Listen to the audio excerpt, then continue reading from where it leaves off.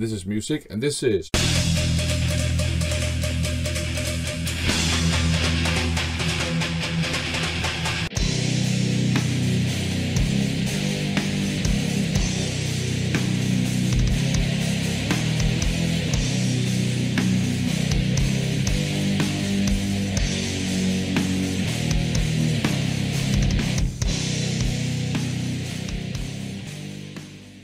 Welcome to another haul video. In this video I'm going to show you a stack of records I bought from a seller called Rockholm.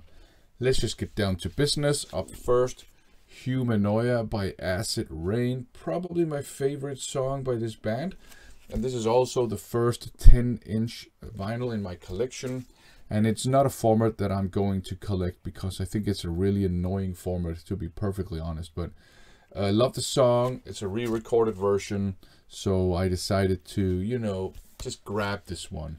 So there you go. But I'm not going to start collecting 10-inch vinyl. I might pick some more up if I find some that are good, of course, or interesting.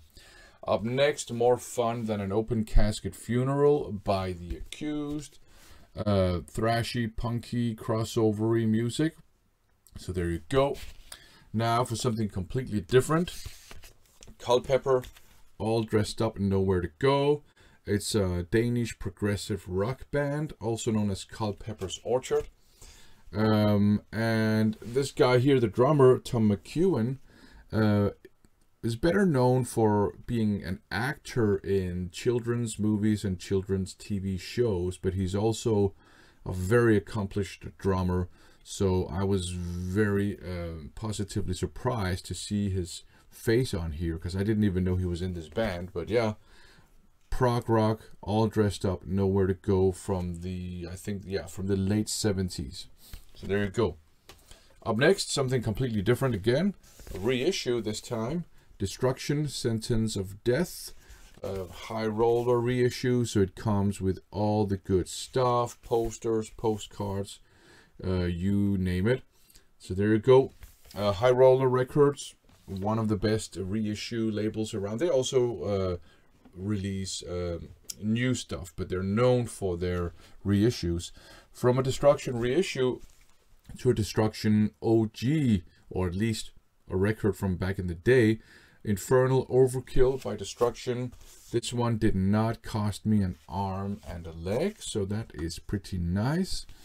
Up next, Ravens, Lives of Bitch, new wave of British heavy metal / proto speed metal or something like that, depending on where in their discography you are. This has, you know, the cover artwork here. I love that. It's so 80s. It's from the late 80s too, but it looks like it's from the I would say the early or mid 80s, but whatever. Up next, some more Raven, Rock Until You Drop, with two signatures. I assume they're legit. I assume they're from members of the band. I didn't even know it was signed when I picked it up, so that was a positive surprise. The signatures are not too disturbing here. I sometimes think that if you got signatures on the cover artwork, that it kind of disturbs the cover art, but here, of course, the photo is so chaotic already that the signatures don't really disturb it. But pretty cool to have them signed. I did not see that one coming. And up last here, Stronger Than Heaven by Stormwitch. Pretty cool front picture. She looks awesome. She looks awesome. She looks like she's got a cold. But I really like how evil these two ladies look. They come off much better than the guys in the band here. That's embarrassing. They obviously look like they don't want to wear this outfit and this makeup or whatever. Stormwitch, fantastic heavy metal band from back in the day. One of my favorite songs is from the Beauty and the Beast album, Tigers of the Sea. There's a pirate song.